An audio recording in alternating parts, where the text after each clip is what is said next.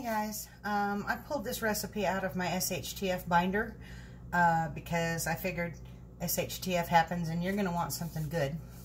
So what we're going to do today is we're going to make chocolate syrup. Okay, and you start out with 1 cup of water. Okay, and you take a 1/2 cup of unsweetened cocoa. Okay, and you mix it with the water so it'll mix, because you know cocoa doesn't like to mix really well. This stuff will end up tasting like Hershey's syrup a lot, pretty close anyway. Just mix and mix and mix and mix until it finally mixes.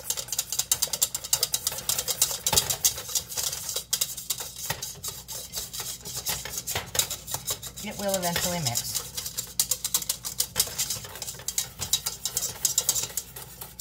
You can mix it with a fork if you want, but a wire whisk does it a little bit quicker.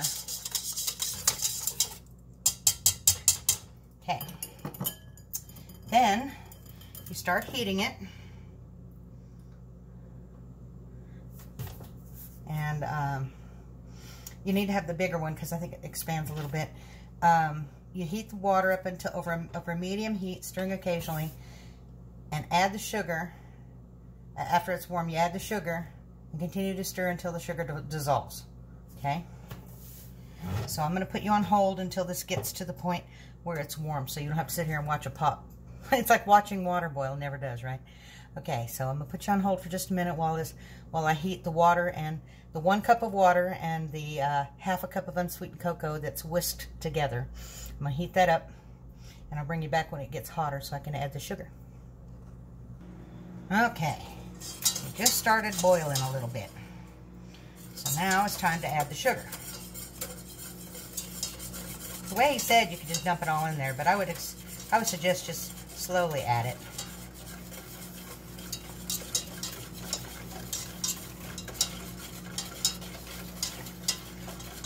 It shouldn't lump, but you gotta be careful, I guess. Okay, that was the sugar.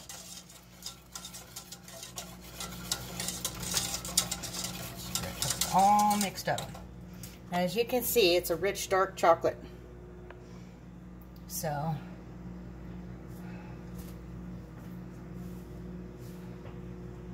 and as soon as it comes to a boil, it should come right back to a boil really fast.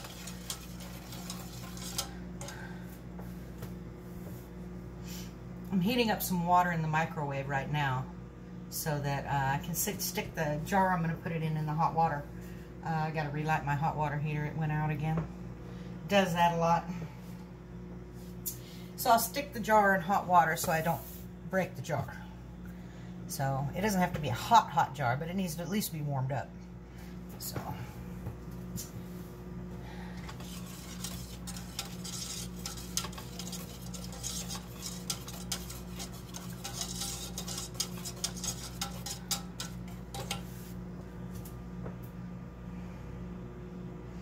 add a little butter and you can probably have fudge. And some marshmallow cream. You can make the fudge without it. It just takes a lot longer. You got to cook it for quite a while.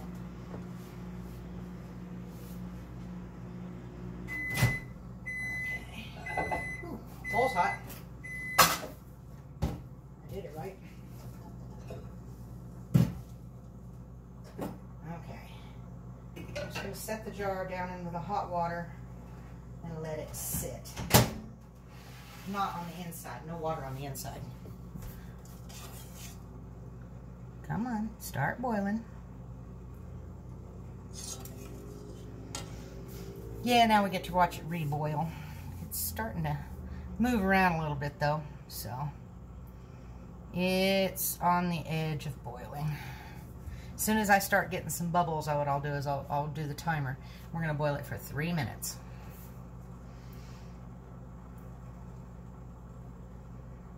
I'm getting baby bubbles right now. You got to stir it occasionally just to make sure nothing sticks.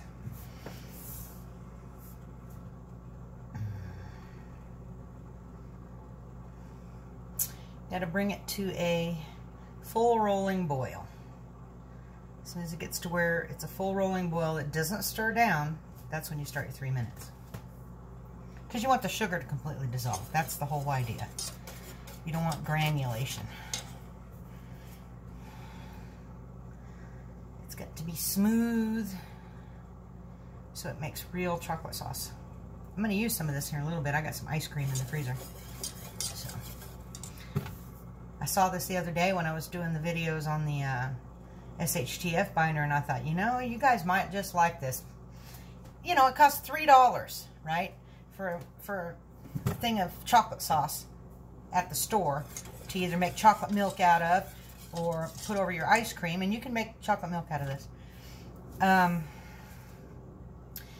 Why spend that kind of money, right?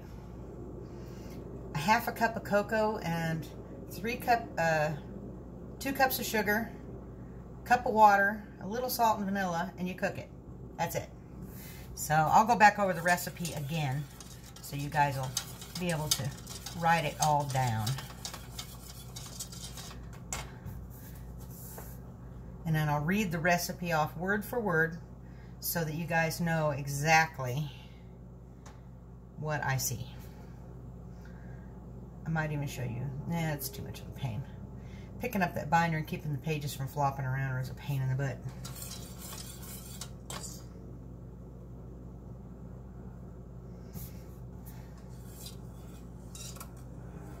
Come on, almost there.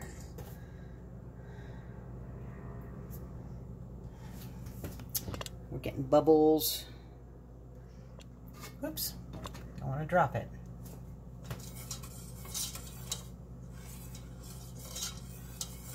Come on.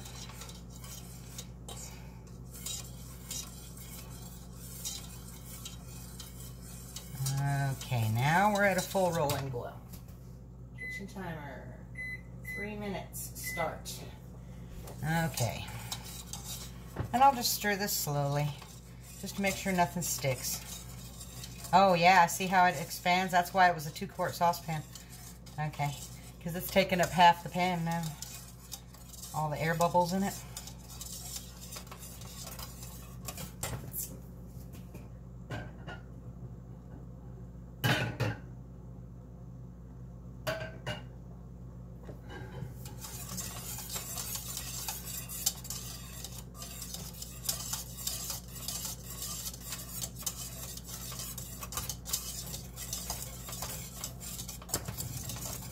Yes, it expands quite a lot. It'll calm back down after it quits boiling. So we got 3 minutes. We got 2 minutes left. Oh, shoot.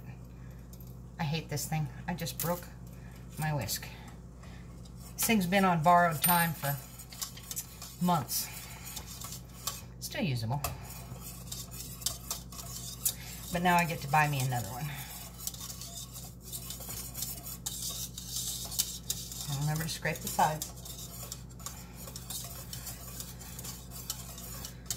Okay. Oh, it smells good.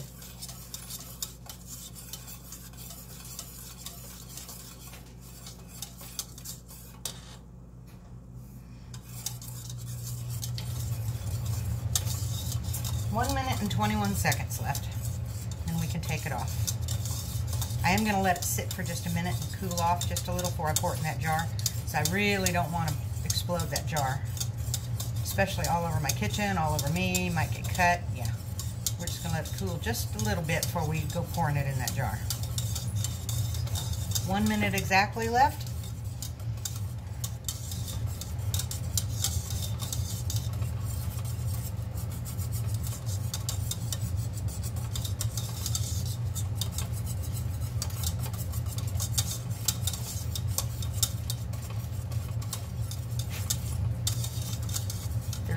Seconds, and I'll just put it off and set it onto this burner rather than just turn it off. Take it completely off the heat. 30 seconds left. It smells fantastic. I'm a chocoholic. I love chocolate. I figure SHTF happens and I want to have some chocolate chocolate sauce is just the ticket. Because you can make something like pancakes or something, put it over the top of it. So, you know, if you get lucky and know how to make ice cream, which I don't yet. Oh, there it is. Okay, it's off the heat. Got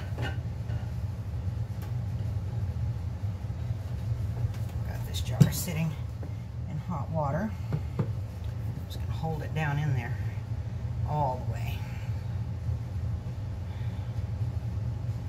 I wonder if I should pour it into the jar while it's in the water. I think I'll do that. Oh, I better get a scraper. Where is it? Okay, here it is.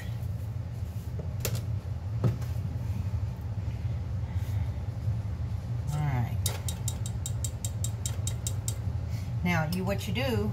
Oh, wait a minute. I forgot to put a little bit of that and a little bit of salt.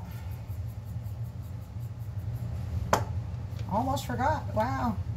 I might have messed up the recipe. Stir it in really good. And it's 1/8 of a teaspoon of salt and 1/2 teaspoon of vanilla. I probably put just a touch more vanilla in there. But I really don't think it's going to mess it up. Okay.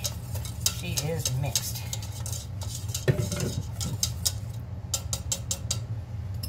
Then in a bowl so it doesn't make a huge mess. And I can't do this with the camera looking easily. Go for higher up. And I'm pouring it into the jar.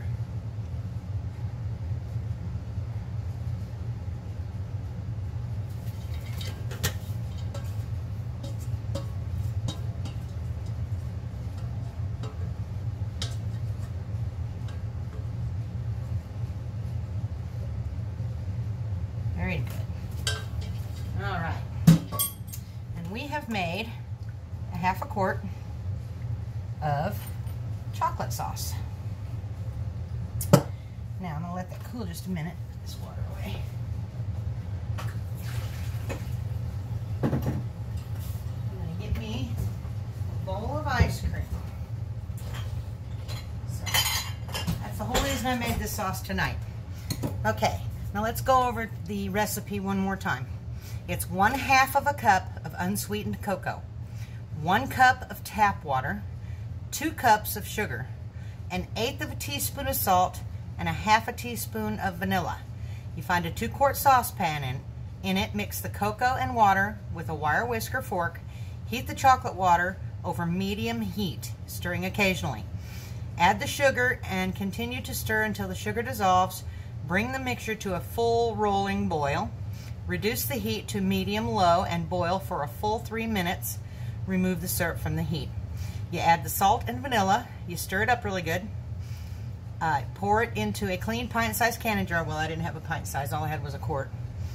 And or like a clean ketchup container or some other container.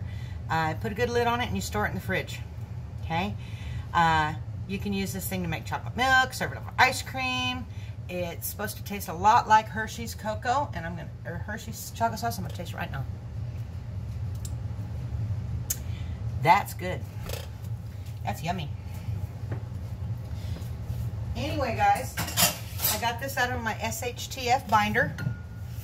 I'll be bringing more of these as I go, probably as I decide I want to do it. You know, there's mayonnaise. I got to get me another mixer. Mine's broken. Yeast, potato bread. There's things like sourdough starter. There's all kinds of stuff. Flour tortillas. Just tons of stuff that a person might want in an SHTF situation, but can't get it from the store. Okay? So, if you guys would hit the thumbs up, like, comment, subscribe, hit the bell icons, consider supporting the channel. Check out my links down below. I would appreciate it, and y'all come back and see me.